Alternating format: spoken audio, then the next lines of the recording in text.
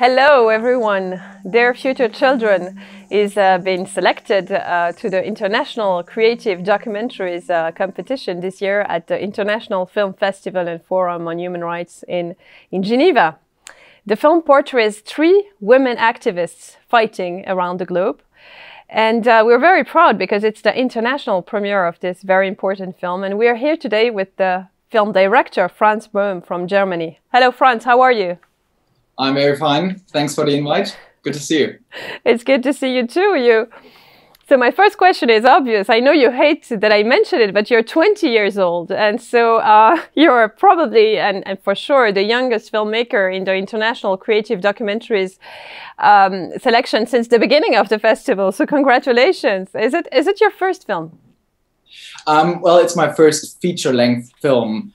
But, you know, when you mention my age, obviously, I may be, the youngest film director, but let's also, spotlight the fact that we are portraying 3 also equally young activists who are, doing even more impressive work. And we're also blessed with a very young team, but, this was a team effort and it has nothing to do with my personal age, I think. But still, it's a lot of work, and we know how much work and energy that you need to complete a feature-length film shot in 2 countries, Chile, Uganda, and Hong Kong. How did you decide to embark on this journey? Did you know from the beginning it was going to be a feature film, or did you want to shoot a short film? And what was your trigger, your hunger to start with this project? I think we as a team were quite fascinated and impressed by this modern, young, also global activism, which can be seen all over the globe, that impressed us. And we were looking for potential candidates that we wanted to, make a film about. But at this time, when we started the project in 2019, we spent hours and nights discussing about, how can we make this, how can we have access to this activism, to this new form of young activism. And then it was a team decision. We decided, we think 3 protagonists, all very different from each other, would be, the perfect way to go. And then obviously 90 minutes feature length was, suitable for that. The time allows us to really take an in-depth look into how the protagonists are feeling. We can explore the protagonists' challenges, the risks they have to take. The time just allows us to do that. But it wasn't decided in the first place. It was more of a work in progress decision, I would say. Yeah, it was a look at the situation. Because if we go back to 2019, when you started to make the film, actually the planet was on fire. And I'm not talking only about the forests, but there were 50 countries where the civil society was in the street demonstrating. There were the young generation all over the globe was striking for climate. So that was mainly the trigger. But are you yourself politically involved or committed? I mean, let me put it this way. We as a team, we as a film team, we're just doing our job. And our job with this project is to give a platform to these 3 individual voices. We don't want to, put any statements which we can't identify ourselves with. But I think it's important when we speak about young modern activism that we listen to young activists and that we have a film which is made by young filmmakers, by young independent filmmakers about young activists themselves. That we can have a platform where they have an unfiltered voice, where we can really follow their stories, really follow their journeys. I don't think it's a political statement to just do a film about, 3 impressive activists. Obviously, I can identify with some of these statements. I can't identify with others. But I think we as a film team, we're just doing our job in portraying these activists.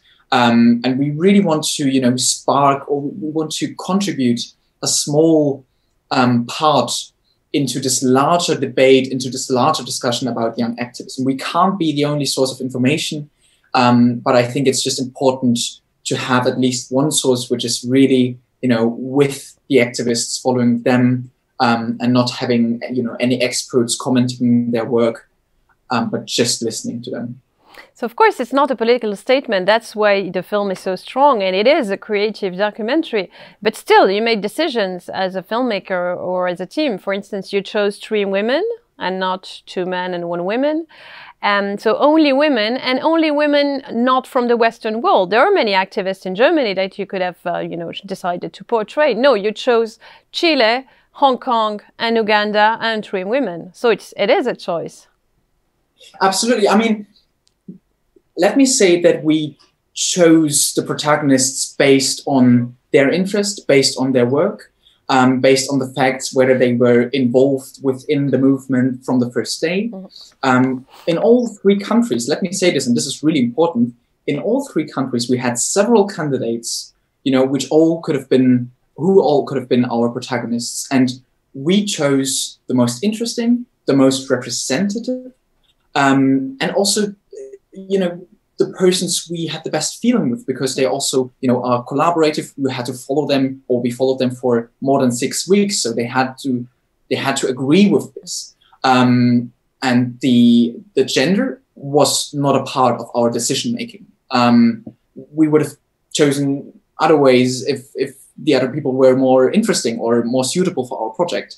It wasn't our goal to make a film about 3 women. It was our goal to make a film about 3 young activists, and now there are 3 women, and that we have chosen people from all over the world and not just from Germany or England, has something to do with the fact that we wanted to present their stories as a young film team, and we saw and realized that we have the opportunity to also travel to Hong Kong or Uganda or Chile.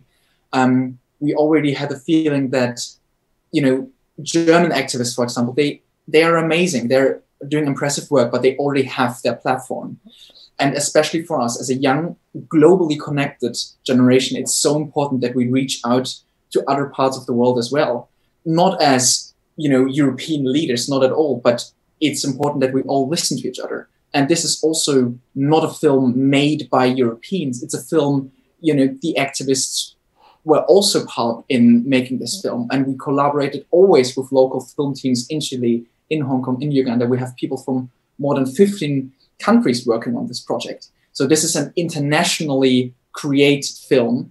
And I, for example, as a director, I'm only the servant of the film. I'm just here to communicate the ideas and to put this film together. But it's not that I have a clear agenda that I want to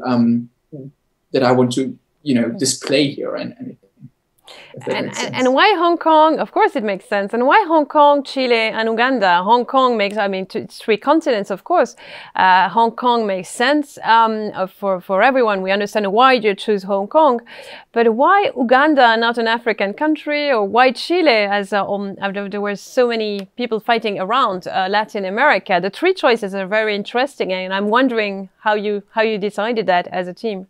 We wanted to portray 3 very different movements from each other, because we also wanted to explore what connects activists from around the world who are actually fighting for different causes, for different reasons. Hong Kong, obviously, for democracy, but then we have Hilda, who is fighting for climate change, or fighting against climate change. But why is she fighting against it? Because she's, as she says, this is a quote now, she's a victim herself. And that, I think, is really interesting, because we now have a protagonist who's sort of trying to prevent something that might happen, and we have someone who's doing the work because it already happened in her past. And I think it's just a really interesting connection, and also a very interesting difference that they all 3 have. Absolutely. And one of the many strong points of the film is that it shows that there are not different struggles in different countries. There is only one struggle, and fighting for democracy, fighting against corruption, fighting for free speech, or fighting for the environment is actually the same thing. It's fighting for a better world. Absolutely. And I think all our protagonists agree on the fact that we as a young generation have earned a seat on the table. And this is basically what this film is about. And it shows the collective global struggle from a young generation who's really trying everything, both peacefully and in other ways, to to have a voice in modern decision making. Absolutely. And so now it's the second screening and the second selection of the film, as we mentioned before. So it's going to have a great career, I'm sure. It's going to have a great career in festivals and in TV stations, I hope too. But do you have an impact strategy in place? Do you have a strategy to show it also to key decision makers, stakeholders being in Chile, Uganda, or the rest of the planet?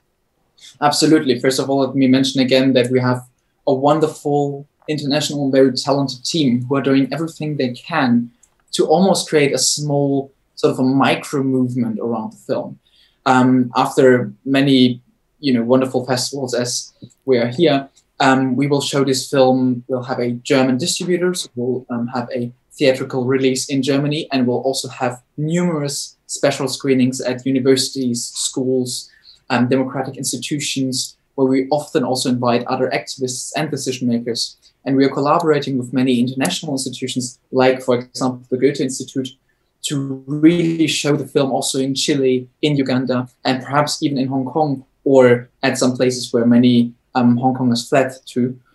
So that's definitely a key part of our strategy, definitely, is to show the film to as many people and as many decision makers as possible. So the goal is to create a movement. And if people watching us want to help to this movement, they can just go on your website, I guess, and write to you, and you'd be happy to help to show as many screenings as possible, I hope. We have a wonderful team which is always happy to reach out to new possible contributors. And we're more than happy about every email that we receive, definitely. Fantastic. And Franz, we have a last ritual question. Do you think cinema can really trigger change? And how can it trigger change? Cinema has a unique power, which is that it can tell individual stories in a very, very emotional and touching way. When we speak about international conflicts, which are often so complicated, cinema can really zoom in and present one individual story, which can be more powerful than reading a big newspaper article about the same conflict. And that's why I think cinema can give platform to individual voices, and that can ultimately trigger change, as we have seen before. Thank you so much, Franz. And we really hope to have you one of the next editions at the festival. Actually, I'm sure we're going to have you in Geneva in one of the next editions. Thank you so much. I'm very much looking forward to it. So that was the conversation with Franz Böhm in Germany. And I'm sure you have enjoyed the film. And if you want to go further, we have an audio presentation and discussion around the film that you can listen to. And Hilda will participate in a discussion at the festival in an Insta Live conversation. Thank you so much for listening, and more information on our website, www.fifdh.org. Thank you very much.